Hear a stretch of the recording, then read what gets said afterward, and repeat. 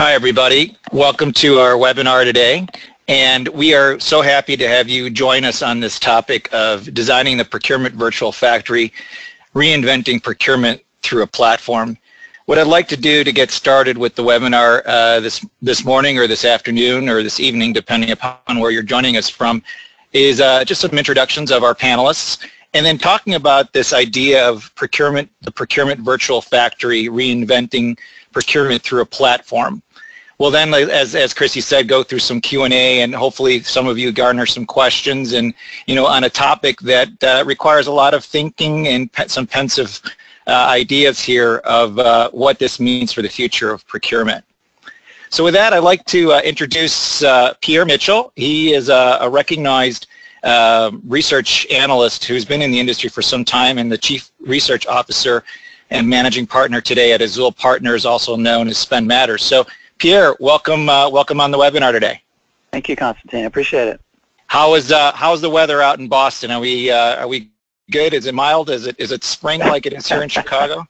Well, it's more and more. It's volatile. It'll be really get 3 feet of snow one day, and then it'll be in the 50s and 60s the next day. So it's like a supply chain example. It's not about the average. It's around the variation that'll get you sometimes. So there you go. Right. There you go. Thanks, Pierre. And then also joining us is my colleague Julien Nadaud, who is our Chief Product Officer at Determine. And Julien, you are joining us from Atlanta, or sometimes I call it Hotlanta. How are you doing down there in Atlanta today? I'm doing great. So Atlanta is it's pretty nice. So it's pretty warm. It's almost the spring now. The spring started last week, so no, it's pretty cool. Excellent. Thank you, guys. And we're looking forward to getting this kicked off. Again, I'm Constantine Limbarakis, VP of Product Marketing here at Determine, joining you from Chicago.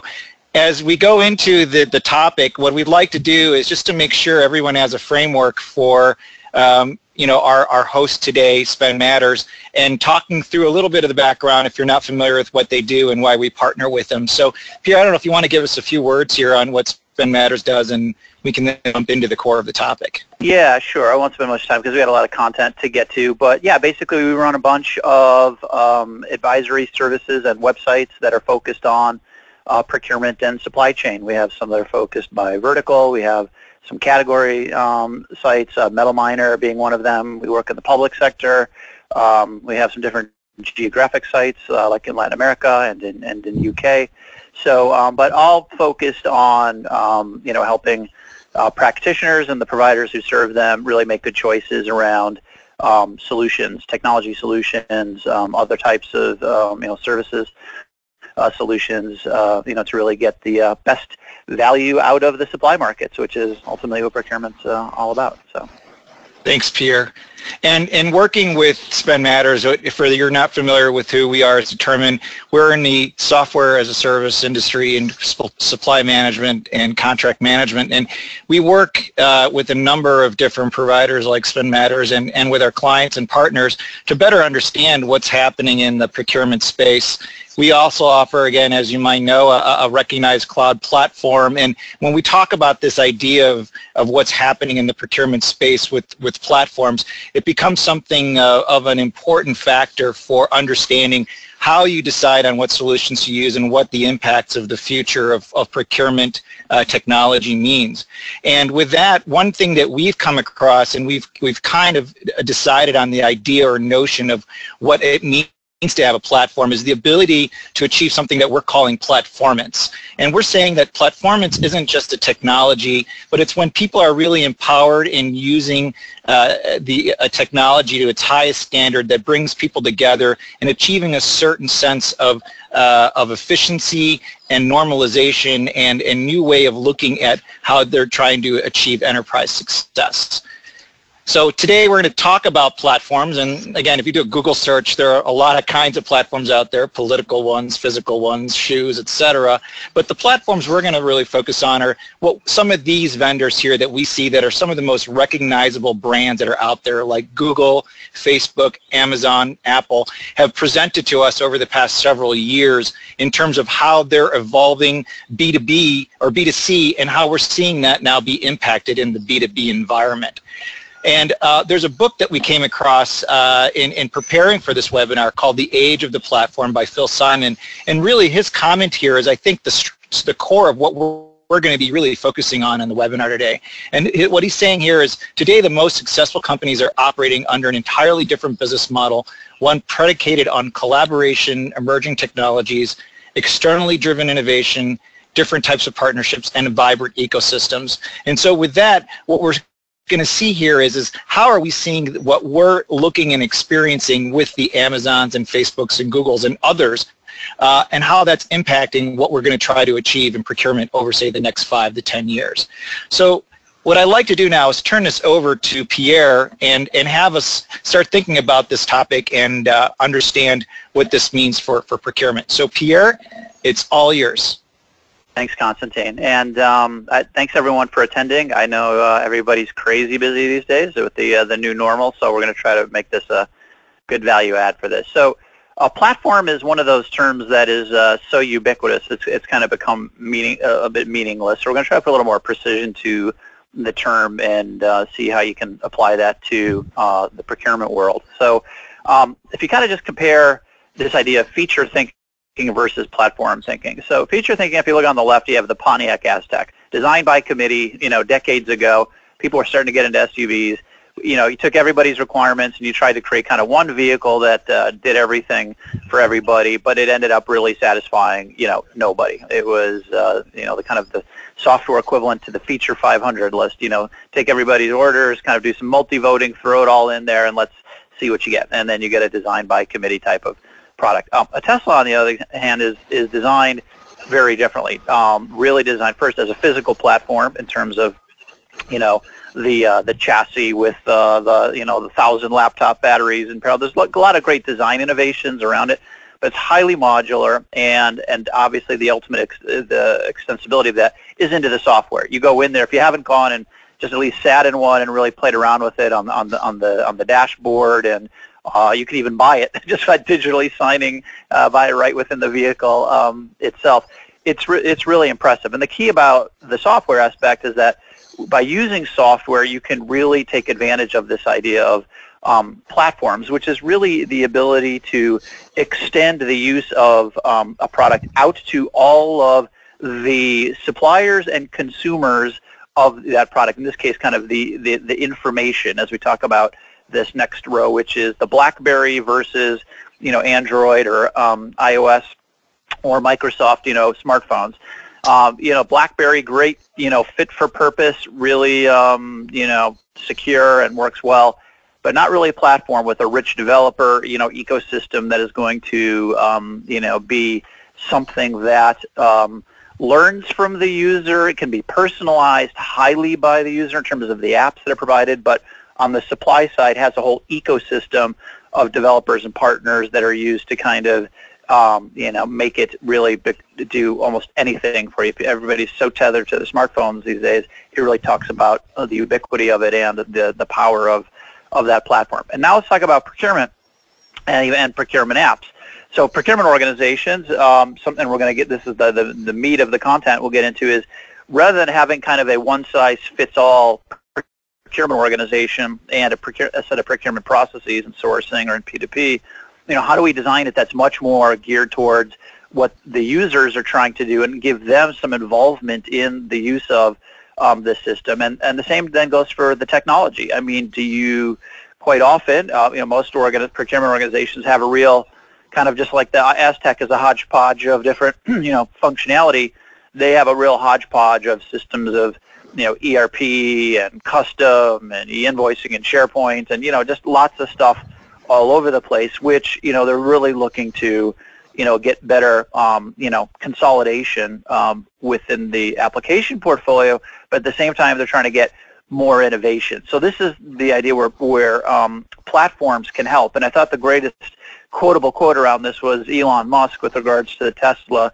Gigafactory, where he said, the real problem, the real difficulty, and where the biggest potential is building the machine that makes the machine. In other words, it's building the factory. And he's like, I'm really thinking of the factory like a product. And that's kind of the essence of this. So if you think of, procurement like not just a a pipeline of, let's say, transaction processing, or on the sourcing side, savings creation, projects, and just, the savings machine, it's fine, and it's good to have it industrialized, and we'll talk about that a little bit in a second. But really, what you're trying to do is to kind of think a little bit more broadly on how to use procurement as a platform for helping, folks in the enterprise tap supply markets to get advantage from all the innovations that are going on, out there, and that's through technology or just through, in manufacturing. So this idea of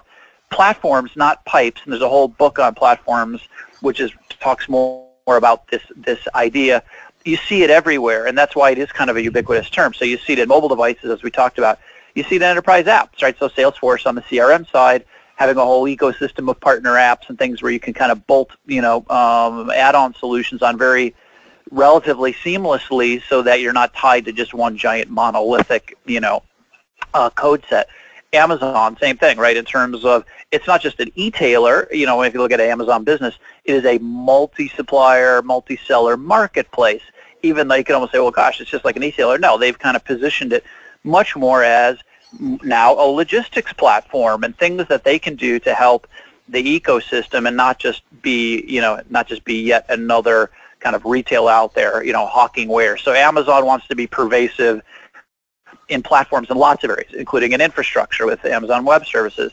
And then, of course, coming into your home with Alexa, I saw something that was like AI is the new UI, right? So this kind of ability to make this kind of stuff ubiquitous by learning from the users of the system and letting them customize it to their own needs. So that's the idea of kind of customizing and configuring to order, rather than this kind of one-size-fits-all kind of capability. So I want to bring in Julien on this. So because I kind of look at things much more broadly, but he's in the factory making procurement solutions for everyone. So Julien, I just wanted to ask you a little bit about just your thoughts on how have you kind of helped work with clients to kind of go beyond the feature 500 list and try to offer some things to kind of have it more configurable and let them take more ownership and involvement in the development of the solutions.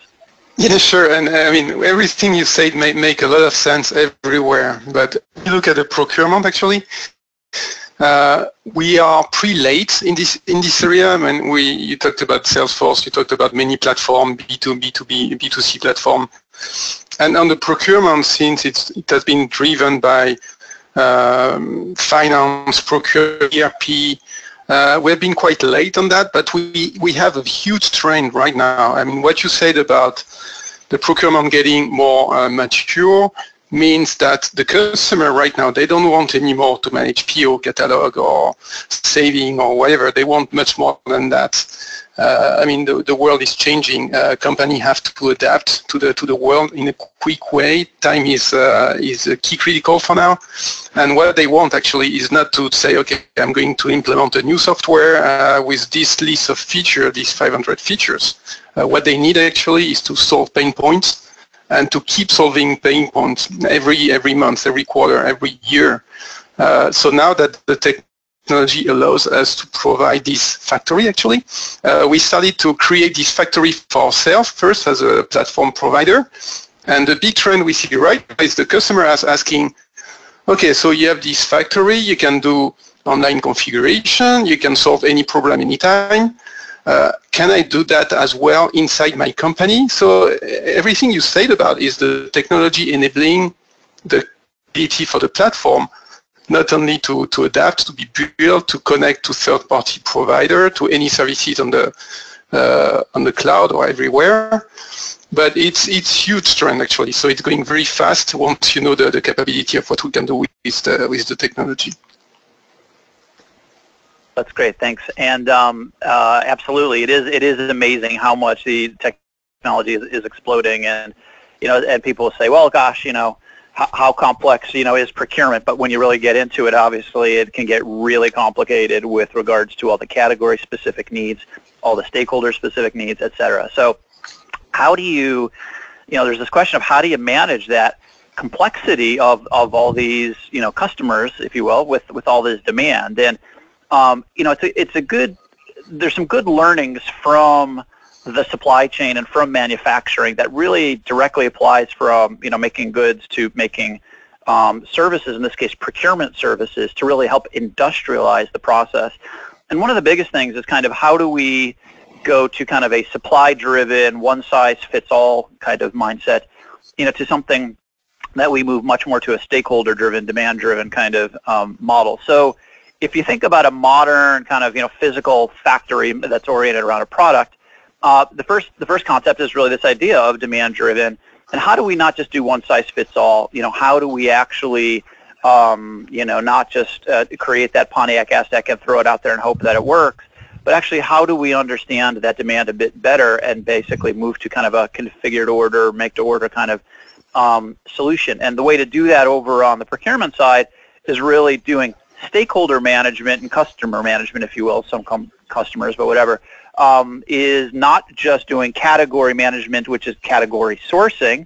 In other words, let's look at our spend, let's rationalize the suppliers, let's kind of downsize, reduce some prices, push it out there, and we just keep turning the crank and just keep repeating those drive-by sourcing events. And hopefully those agreements will be good enough, and hopefully the P2P processes and the requisitioning processes that we throw out there is going to be good enough, even though it's not really tailored to what the to those stakeholders. That's going to tend not to work very well. So the idea is, look at number 2, is this idea of making sure that you can execute and that you can promise what you said you would do. So this is in manufacturing, so you have capable to promise. So in the procurement side, procurement has to do the same thing. It has to execute. It has to know what its stakeholders want. And the single most predictive, best practice in world-class procurement organizations is the early involvement in planning and budgeting.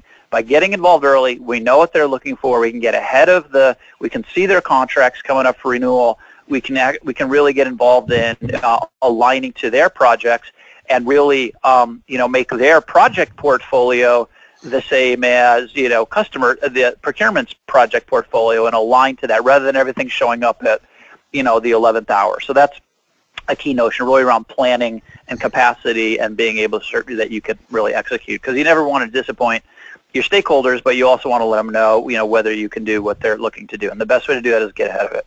The third idea is really around segmentation and configuration, configurable routings, flow lines, cells, cellular manufacturing. We could really just spend a whole couple hours just on this slide. But the idea on the procurement side is, don't just have a 99-step, sourcing process. Don't just have a, 3-step process. The whole nature of the whole idea of category management is to tailor your procurement processes and strategies and the use of specific tools to the nature of the spend itself, right? And if you're going to do that, you have to obviously have the flexible, tools and technologies, to be able to do that, which ties to number 4, which is you want to also be able to use this idea of fail-safing or poka-yoke, or don't get too much into this, but really the ability to fail-safe stuff. And this is where technology is really great, where you can actually not just make the solution flexible, but you can actually make it fail-safe. In other words, put in monitoring, escalation, alerts, really, and try to really help folks in a very noisy world pay attention to the things that are really most important to them, and really risks that are out there and things that they should just be focusing on. Okay, 5 and 6. This is really around collaboration and alignment. This is with your internal partners and also with your external partners. Same thing here, right? Procurement cannot do this alone, especially as things go digital. You got to be aligned with IT, right? And we've done 2 big studies just on focusing on procurement alignment with IT and alignment with finance. Both are absolutely critical. Finance really key on the indirect side around spend management and the budgeting and planning and FP&A and treasury and all these things, right? You got to align with certainly these two key stakeholders and with others. Just like you need to do on the shop floor, you got to work with quality. And on both sides, you have to be able to integrate with your suppliers into the process. On the shop floor, using JIT2 and other things to kind of really VMI and really bring in suppliers to kind of be tightly involved as an extension of your manufacturing process. Same thing with procurement, right? It's all about aligning with your suppliers, being a customer of choice, really understanding what they're going through and offering them easy ways to connect with you, to collaborate with you, and obviously that speaks to the technology side. And I'm sure, I'm going to give Julien a chance to just talk about a lot of the technology aspects, of this. And then lastly, this kind of piece around transparency of the process and opening it up and letting the process participants take part in it. This is absolutely fundamental to the quality area and how we really let process owners really own the process, improve it, see what's going on, and really take ownership. It's not designed on high and sent down to the masses. They're actually involved in the tailoring of the whole process, and that includes going all the way back to design. And similarly on the procurement side, right, we want to be able to let stakeholders really participate and do let them do as much as they can and push as much as we can to the stakeholders to let them do best practices driven procurement and not have it completely reliant on just the procurement organization for that to do it. So this is a way in which you can kind of get influence without necessarily being on the hook for everything. And the design for manufacturability is this idea of not just designing everything and sourcing and throwing it over the wall to P2P and hopefully that's all going to work well. If you do a super complex transportation bid and just hope it's going to work well on supply chain execution, but you don't have good transportation systems, guess what? You're not going to have compliance. It's not going to work. And the same thing goes with all spend categories. You got to really understand who's going to be using those suppliers and those agreements and how they're going to be interacting with them. So you have to design a source to pay process really end to end. You can't just separate sourcing and P2P and just hopefully by magic they're going to work together. And so Julie, I know I've covered a lot of ground here, but out of some of these topics, what are some of the ones that you most see some of the biggest points around how technology is helping this evolution? Yeah, I mean, everything you said here just shows the complexity of what can be procurement, actually. When we think of what we have been providing for years to manage what we call simple procurement, like SKU number on the catalog, you search, you create a cart, you send a PO receiver, you match that with an invoice. It's really indirect and even the direct procurement, actually, it's all configured by the ERP. So all of that, I mean, works. But once you get into all these points on what we call the complex procurement, it's very, very difficult to have a solution which is just a software that fits the needs. There is no way. And the services procurement is a very good example. Services procurement, actually, you can have many, many types of services procurement, whether it's a contingency labor, scope of work. Scope of work, is that IT services? Is that marketing services? Is that people? Is that companies, subcontractor, whatever? It's very, very complex. And today, when we look at the solution in the market, I mean, placing a PO, just managing a contract, doing an RFP, doesn't fit the need of a good process for the services procurement, for example. And that's where the platform can help a lot, because the platform allows actually to assemble all these pieces. Like I manage a contract, I do an RFP, I manage the project, I collaborate with a team, I use the portal to communicate with the supplier, I use whatever features which are in the platform, but I tie all of that together to manage a business process. And when you think of getting this complex process management, you think about managing the business of the company. So that means that each company has a different business, and as a business, they manage differently the very, very complex procurement as well, on top of whatever everybody is doing the same on buying pens or computer, these kind of things. So I mean that points to the complexity of how to deliver a solution that can answer all these questions, actually. Well, you perfectly transitioned me to a little bit of this kind of key idea of how do you do this notion of in the manufacturing world, this notion of mass customization, right? So which is how do you make it look through a common process like the end customer is really getting something that has been engineered to order just for them. It looks completely bespoke, one-off for them, but yet it's really just part of the same process. So it's this. They're in technology world, in the area of object-oriented programming, there's this concept called polymorphism, and this is your word for the day. See if you can try to incorporate it into your next cocktail party.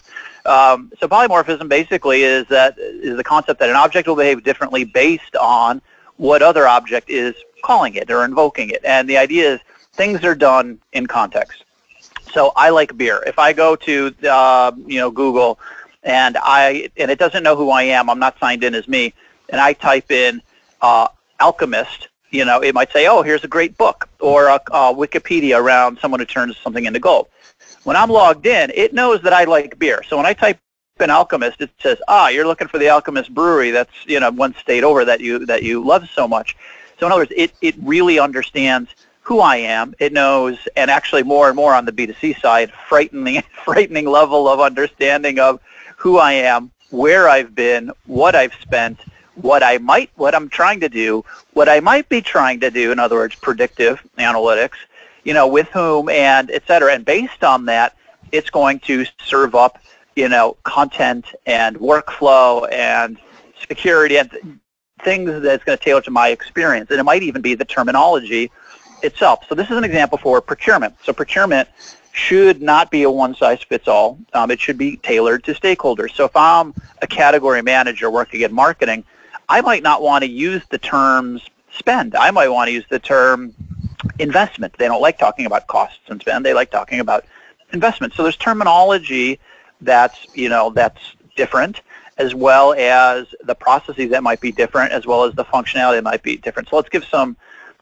examples. So this is I gave the Google example because Amazon is a pretty easy example of, okay, we have saved carts and things like that, and order history, and that's fine, right? But that this whole personalization piece is much deeper, and the modern platforms that are out there that can really understand who you are, what you've done before, what category you're looking for, and all this more complexity in this will provide much better functionality. So let's give some examples. So on the P2P side, let's not have one giant three-way match, job shop. We might want to have two-way matching with assumed receipts. We might have evaluated receipts. We might want to have P-card. We might have three-way, four-way matching. Regardless, I want to be able to help that end user go down the right transactional path, as well as to find the right supplier. So that's the notion of guided buying, where the procurement organization is, well, really the buying organization is helping that user find what they need, but still have it be within compliance. So you see this a lot in travel systems, right? In terms of here's everything that you need. By the way, here's the preferred hotel that you should use. Please try to use this one. If you don't use it, maybe you need an approval, that type of thing. Same with contracts. This notion of how do we get to guided contracting that's in context of what you're trying to do on the sourcing side. Well, as you go through these different types of sourcing, whether it's strategic sourcing, tactical sourcing, a renewal, whatever, you want to guide. You'd love to guide the whole process from the beginning, but when you get to contracting, how do we not just have, convert paper contracts over to electronic, but also build a clause library, and on top of that, build some rules that say, depending on the nature of your spend, so we're getting a contractor coming on site, touching IT equipment, that's going to maybe guide the sets of templates that the clauses that we draw from that clause library, and basically create kind of a configure to order compliant, which legal can still review, contract, rather than you having to engineer it from scratch, every time, or use very crude, high-level, kind of templates.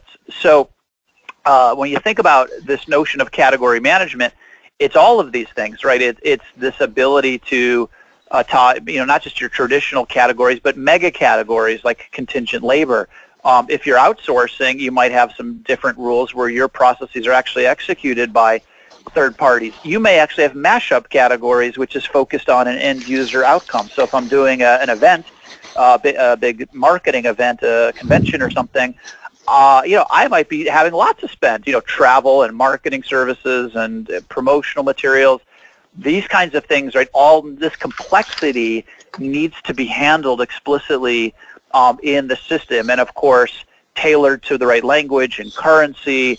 And this really requires this kind of next-gen kind of data model and functionality that can allow this kind of flexibility to make that system look like custom, even though it's a cloud-based suite and that you can just upgrade it, no problem, and it will continue to evolve. It's this best of both worlds, and that really requires a well-designed technology platform, but also procurement has to think too about how it's trying to drive that kind of configurability within its process so that it can really scale more effectively because, procurement's trying to do more and more things with basically the same budget, and the only way it can do that is by fundamentally rethinking how it offers these kind of mass, customized processes with a technology platform that is mass personalized that can kind of deal with this. So again, a lot of content here, and the presentation will be available for download at the end of this. But Julien, I'm going to draw you in on this one again. You probably see this kind of personalization in lots of areas. I mean, I gave a lot of examples. I mean, any that kind of just jump to mind where people are looking for that flexibility in the platform? Gosh, it's a huge topic actually. So put it this way, we moved from point solution actually, and point solution used to be very focused on a very specific need actually, to SaaS platform. The SaaS platform, the beauty about it is it's out of the box, it's ready, great adoptions, easy. The thing is, when you go into a SaaS platform actually, you get what you get, meaning that you get the average about everything, you can manage things, but you cannot adapt the solution to very specific needs. So that means that if you want to manage your company correctly, you need a SaaS solution, you need some verticalized solution for contingency labor, for vendor management or whatever, or for event management, and you may need actually additional solution that you can build yourself, like a BPM solution where you put your own rules to manage your own business actually, which is specific to your organization. And the question is, if you have all these solutions, how can you manage your data correctly? How can you manage a complete flow between the use of a vendor under contingent labor, using a PO that goes into the finance organization, all of that. So it's a big mess actually. So if you think of, you want out of the box, best in class solution, ready to be used, I click on a button and I get what I need. And that's exactly what you want. But at the same time, you want to manage your processes. You want to adapt to your needs. You want to adapt to any need actually, especially when we talk about the complex procurement. And that's where we go into the configuration. So the configuration is you take an out of the box, best in class platform actually with best practices, workflow which are pre-designed. And what you want to adapt that. So you want to configure everything. The trap with that is if you make the configuration too complex, then nobody is able to manage it. And we had a good example, two examples actually. One was the configuration of optimization. For example, when you do a sourcing event and you want to automate the calculation and so on, and you have to build your own rules. It's fine, you can do everything, but it's too complex. So few people use that, so you miss the point. The same for, let's say, product recommendation. You want to make sure that when you do procurement, the user gets exactly the product that you want them to get and everything quickly. If you have to configure everything up front, it's very complex. So our challenge actually is to be able to make the system work by default and add any technology actually that allows you to easily configure or adapt the system to your needs and bring some smart application like machine learning, for example, that helps you based on what you do, what the user are doing actually on the platform, achieving these processes. So it's very complex topic actually.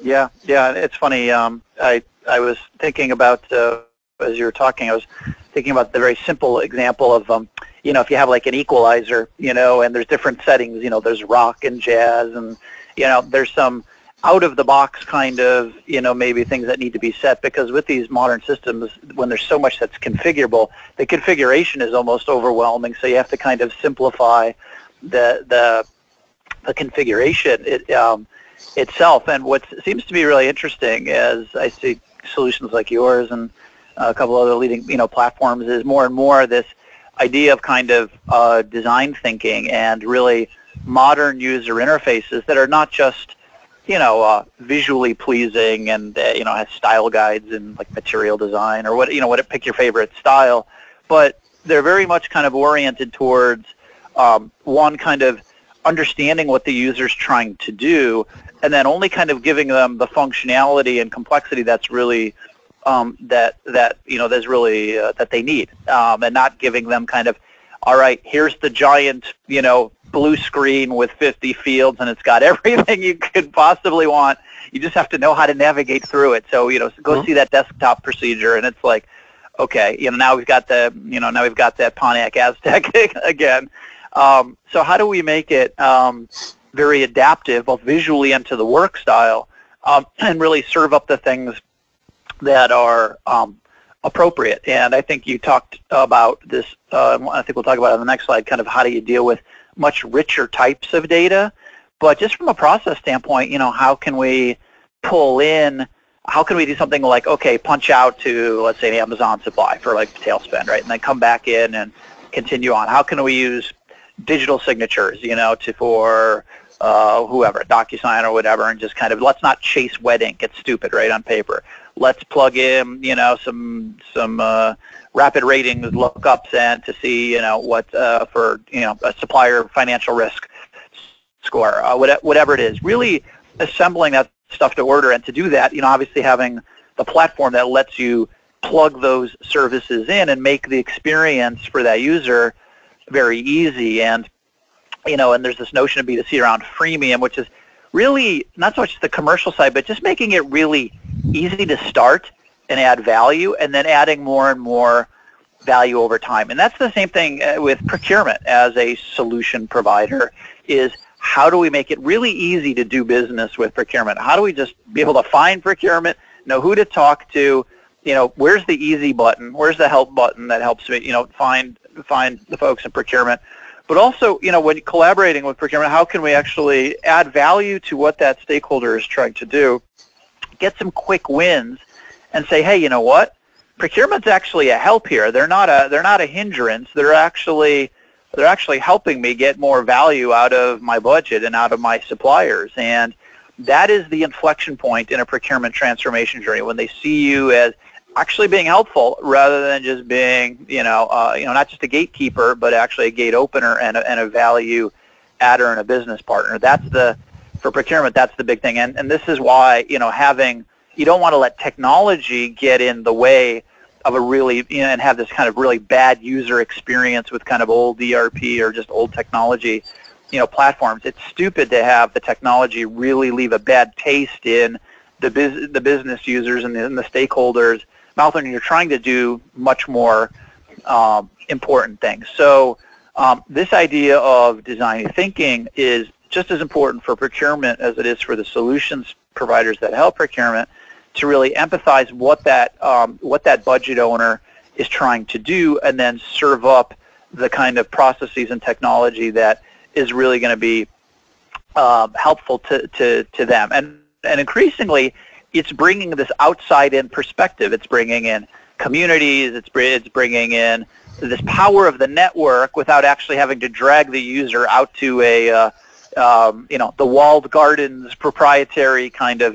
networks that are out there, but bringing the power of those networks into the business process to help them manage that process better. And that process might be around just having a better marketing an event, or a better, for a road warrior, just having a less a more friction-free business trip, and making it easier for them to do what they need to do to add to the top line or whatever. So design thinking is an important principle, and it's important for procurement to apply to its own processes and not just to technology. So Julien, you spend a lot of time around the design thinking and material design and all these different things. what do you think has been, kind of the most B2C centric kind of capability or innovation or things that where this design thinking has been used very heavily? What are some of the things that are really most applicable that you're seeing as adding, for you and for your customers?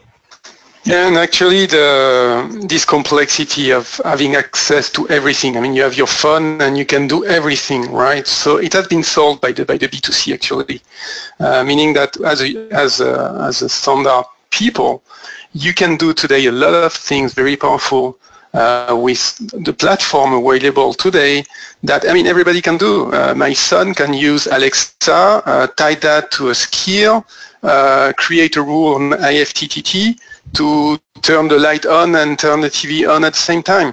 They can do that. It looks pretty complex. It's a process. It's almost a business process. They can do it, right, using just a phone. So by learning actually on what is available by the B2C, we can solve a lot of business problem actually. And typically to what you said, let's talk about on procurement. Let's talk about how to buy. If you look at people, they are used to Amazon, right? So we have been, I mean, everybody is looking for the Amazon-like technology in terms of accessing products, searching, and these kind of things. Everybody is looking at Google in terms of ease of searching anything on the platform, not only searching, but doing things. The search engine starts as not only I want to look for something, I want to look at how can I do this actually, and the search engine is going to give you the answer. Talking about DocuSign. DocuSign is just a way to completely embed the digital signature on a process which is very, very easy. I mean, you receive whatever, an email or notification in your phone, you click a button, you sign, and you're done. So it's really a technology that comes from almost from the B2C. And all of that is tied together with some, again, we're talking about artificial intelligence, but artificial intelligence is what brings everything together and gives you the right experience based on your needs actually. So a lot of things are coming from the B2C. Another example maybe is on the collaboration. It has been always a big deal to get people involved, answering questions, even in company. I mean, everybody knows that email is becoming a real pain in a company actually, sending email, receiving. So you have a bunch of new technology for communication like Slack or Skype or whatever. So now people expect to use whatever collaboration technology to interact with the platform. So the next step may be Google Assistant, but for now, I mean, I should be able to use the tool I use every day to ask a question or to do something or to get an answer. I mean, whatever. And I should be able to use Skype or Slack or my email or my phone or whatever to work with the platform. So that's the most demanding technology actually that the customer and people are looking for, because that's what they use every day. Yeah, and actually that's a great point, and that's why, I mean, I feel like the Uber example at the end. So, and this is a very practical one, which is, business travelers love Uber because, or Lyft, or whatever service you're using, they just love it because it's so easy to use on your smartphone. The service works, and Uber, of course, is a platform, and and it's a way of, and it's a very smart supply chain, which is hundreds of thousands of contractors and their vehicles to manage the supply chain of you moving you around. But rather than treating Uber as some kind of maverick thing with that you don't want employees to use, more and more procurement organizations or just and travel organizations are beginning to really like Uber because of the fact that now there is integration into it. The travelers really like it. It's it's much more friction free. You have automated detail. You can download it into the expense reports. You have a full detail of where everybody went on those trips. You can see the rates with the surge pricing. You can actually, it's better from a security standpoint in terms of knowing, being able to be in contact and know where your business travelers are in case there's any issues.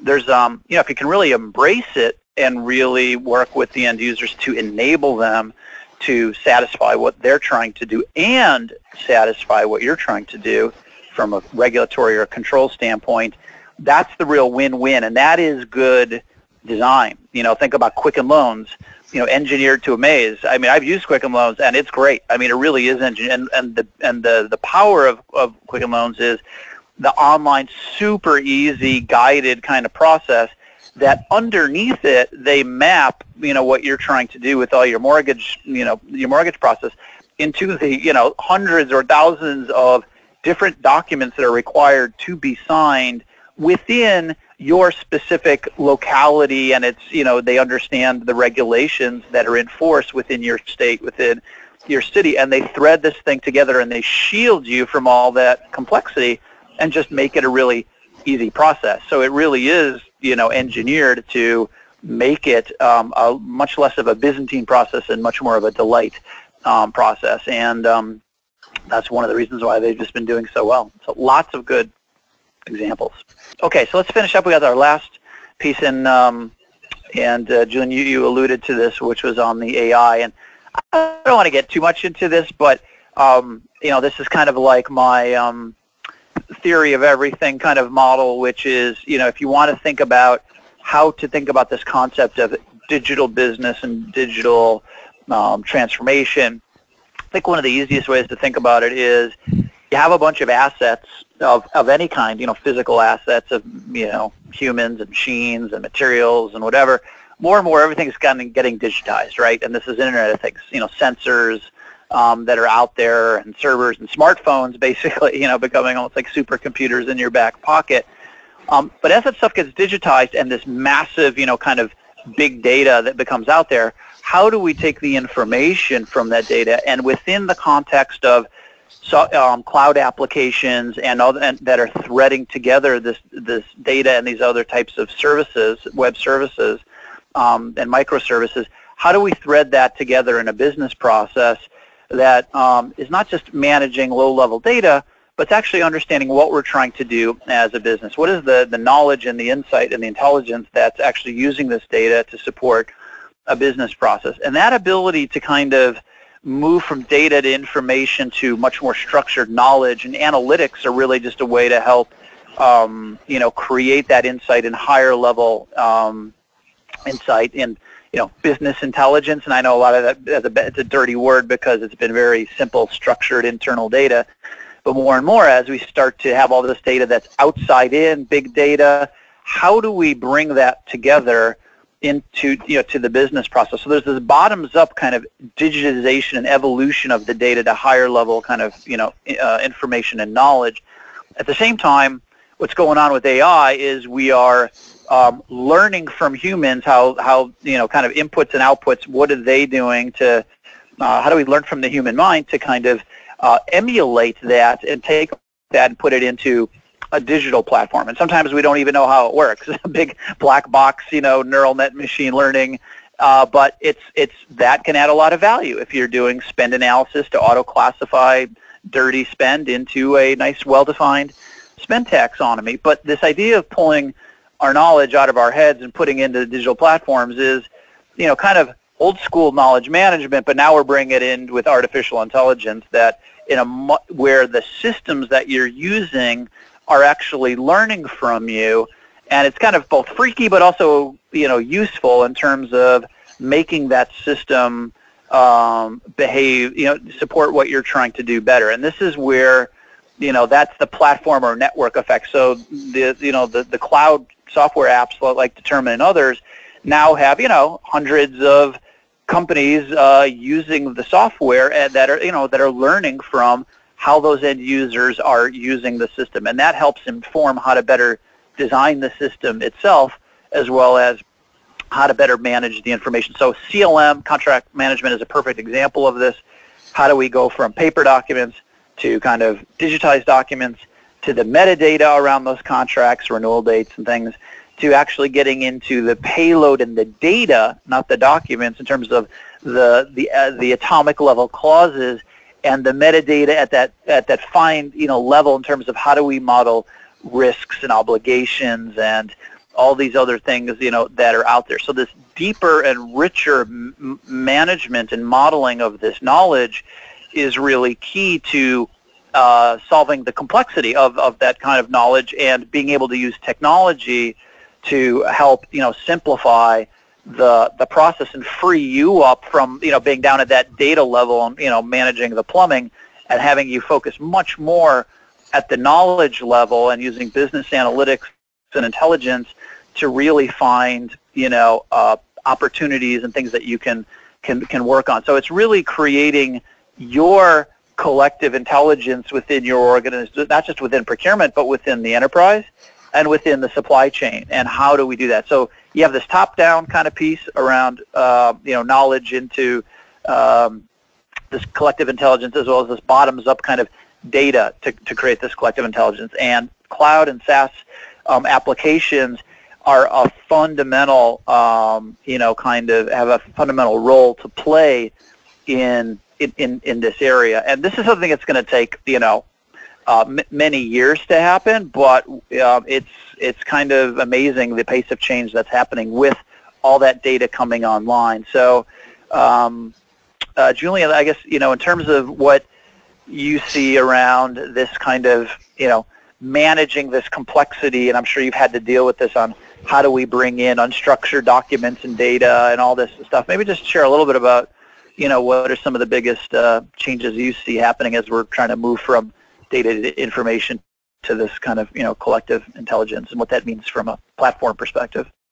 Yeah, sure. And data is key. Actually, data is that's what we manage. That's what the platform manage. Actually, I see that as two different dimensions. Actually, one dimension is the type of data. Like, we used to manage master data, right? Pretty easy. Easy. It's not that easy. But anyway, you have to manage your master information, like the supplier, like the accounting information, whatever, the inventory and all of that. So it's the master data has been managed for years. Then you have the transaction data, the B2B, whatever. You do transactions, you place PO, all of that is already giving more and more information, which is pre-structured. So it's kind of easy right now to use this information and to utilize that to build dashboard reporting and to know what's going on. You have a third level, actually, which is not that used. I call that the collaboration data. It's basically all this information you share during the collaboration process, like you send an RFI, you ask question and answer, you negotiate a contract, so you change whatever you need to change, the information. All of that actually is collected by the system, and usually it's not utilized at the way it should be. So that's really where we are right now, is taking this information, which is from the collaboration process, and utilizing that across the entire process, actually, from the upstream to the downstream. And the fourth level is the document level. So you have the paper and documents, Word document, PDF, whatever. And in this case, it's kind of very difficult to get the data out of it, and only as you say, the artificial intelligence, meaning the cognitive algorithm, can digest this type of information and detect actually the right information. About contract is a good example, but the spend classification as well. And out of all this information, you could actually detect a date, you can detect a price index, you can detect a risk level. All of that is very useful information that you can grab from documents. And that's really the next step where we are. We still have some work to do, but it's really a big trend. And the other dimension is internal data against the global data. Companies have been managing a lot internal data, what they have. So they have tools, they have transactions, they have PO, they have supplier, they have events, whatever, and they manage this information. And now we are moving into global data, and that means that if you have information about a supplier, you have just your information, but it's much more powerful to get information from outside of your company. whatever it's from a third-party provider specialized in risk management, whatever it's from other companies, or whatever it's from the internet, information about what's going on with the supplier, information about what they do and everything. So it's really a big trend right now is to be able to manage the private data inside a company, to utilize that, but to complement that with all the information you can get, whatever from public internet space or from third-party providers specializing in collecting data and getting value out of it. So the big challenge for us is really to use this all this data, what we call the big data from the global business, internet, cloud, third-party providers, but at the same time to manage correctly, meaning the life cycle of the information, which can be everywhere when you do a complete process. Right. And that's that outside-in kind of idea around managing that big data and you know, all the things that are happening around blockchain, around the shared registry, around all these different process participants. It's absolutely fascinating. I would say it is kind of interesting in the modern source-to-pay platforms, and the discussions that I'm having with the most kind of advanced practitioner organizations are around how do we architect this stuff so that we can thread this process across this data that lives across so many different systems. And to do that, that data isn't necessarily going to be housed just within one giant super app, you know, like, you know, it's not going to just, let's say, be in a determined. Some of that stuff might actually live in these other systems, so you just need to point to it and integrate to it rather than actually just be able to replicate it and just have it within yet another system. So this ability to manage this complex data is it's like an advanced master data management kind of capability that has to be built inherently into the source-to-pay, you know, platform itself. So it's some really great points there. So anyway, guys, we're running. Yeah, and then maybe just a quick example. Yeah. Go ahead. No, a quick example. For example, what's amazing is, I mean, procurement people, they manage negotiation of price every day. And how do they know what is the best price actually? How do they know that they should reach this price? Everything is based on their knowledge, on what they do with the supplier, but the information is available. I mean, they should know that the best price they can get is this price actually, that maybe this price is going to change next month because of what's going on with the currency or whatever. And I mean, this information should be given by the platform using information from the cloud and not having to guess about, oh, by the way, I got a really good deal because I got 10% off.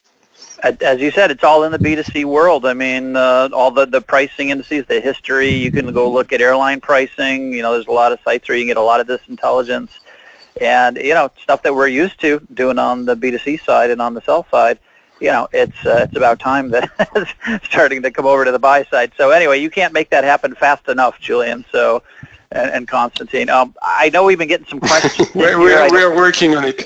Yeah. Well, we're at the top of the hour, gentlemen, and I think this is such an interesting discussion that we probably can all get a certificate of some kind of degree here based on the discussion, considering what we're covering. But I do have one question, and we'll kind of cut it off. So if you can stay over just a minute or so to answer this question. The one question that we have is you know, there's a lot of you know, discussion of theory here.